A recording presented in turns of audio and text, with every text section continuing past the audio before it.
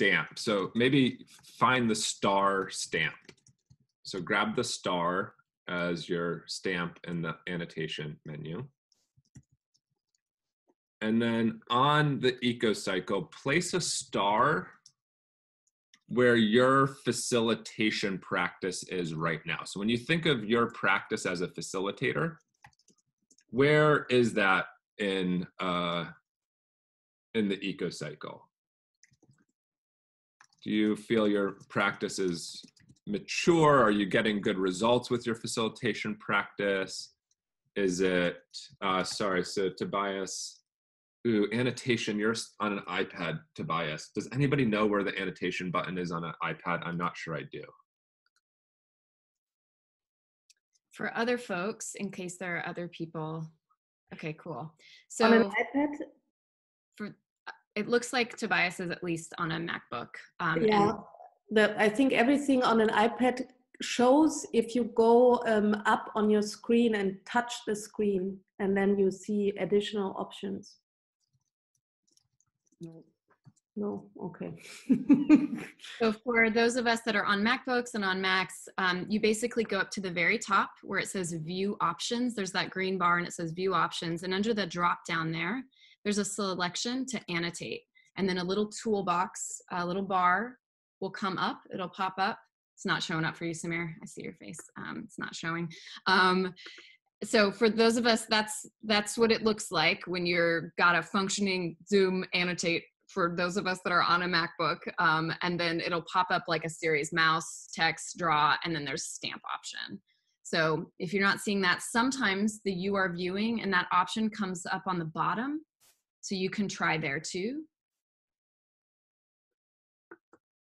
And then for Windows, does it look the same, folks that are on Windows? Mm-hmm. Yeah, it should look the same. So wherever it says that you're viewing F and Anna's screen, it should be right in those view options. Yeah, there's a green bar, and then next to the green bar is a little view options drop-down menu, and within that drop-down menu is annotate.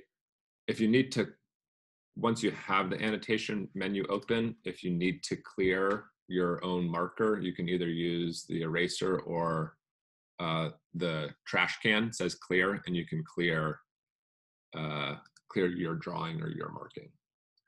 So, you know, here's the first image or view of where people see their facilitation practice right now. So, you know, there's a lot of people who are maybe still in the gestation phase. They're, you know, that might mean that they've gone through this cycle 4 or 5 times as a facilitator and they've come back around to renewing their practice. For other people, that might mean like, I'm just getting started. I don't even really think of myself as a facilitator. So there's lots of potential ways to interpret this. And with this kind of collective snapshot, you know, we in this group, depending on how people interpreted the invitation to think about their facilitation practice and where it is, have at least a nice distribution of people in various phases. Right now, it doesn't quite look like anybody sees themselves as rigid as a facilitator. There might be particular practices that we do have that are rigid. And perhaps if we invited other people to map us, they might place us in different phases than we see ourselves. So, you know, so this is your own, what would you call it? Subjective view of yourself.